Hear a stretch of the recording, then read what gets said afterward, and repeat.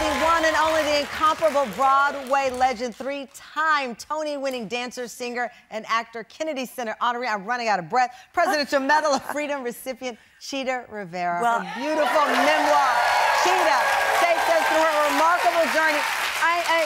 So I just listed off, in no particular order, all of those honors. Is there one that confirms, I made it? I made it.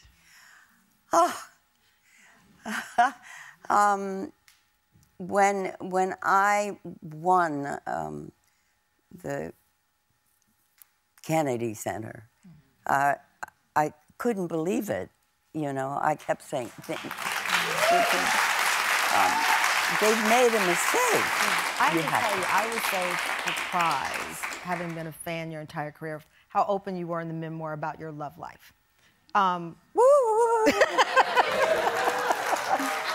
Clearly, you are and have always been one of the most beautiful women in the world.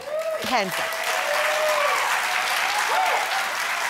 This, I mean, it's a weird question to ask in 2023, but did you know the power of your beauty? No. Did not. I didn't care about it, except I did. Oh. I mean, See, you won't too soon. Yeah. Go ahead. I mean, there is an alter ego in that book. Yes. And her name is Dolores. And she is the one that made me who and what I am. Chita, my real name is Dolores Conchita Figueroa del Rivero. And that gave me goosebumps. And with the help of Patrick Pacheco, I exposed Dolores. Yeah, yeah. We don't talk about Bruno, but we talk about Dolores. That's right. Well, you talk about, which struck me, your relationship with the great Sammy Davis Jr., someone I'm also an incredible fan of. You met in 1956. You were 23. That's right. At the time. Broadway show Mr. Wonderful. The way you describe this relationship. Whoa, look at me. I was taller than Sammy. You were taller than Sammy. She said it, I did not. The show was fully integrated, which was rare at that time. Right. I was a snob at the time. What do you mean by that? Because I can't imagine. Sammy was supposed to do this Broadway show, and I went, well, he's from nightclubs. Oh. What's he doing in a Broadway theater? I mean, he doesn't know from Broadway. Did you tell him that? No. Okay. No. But the first half of the show was the book. Yeah. The second half was Sammy, his nightclub act. And we sat on stage and watched his nightclub act. Wow. And I was just blown totally away. I learned so much from watching him. So now you're 90 years old. Oh my God!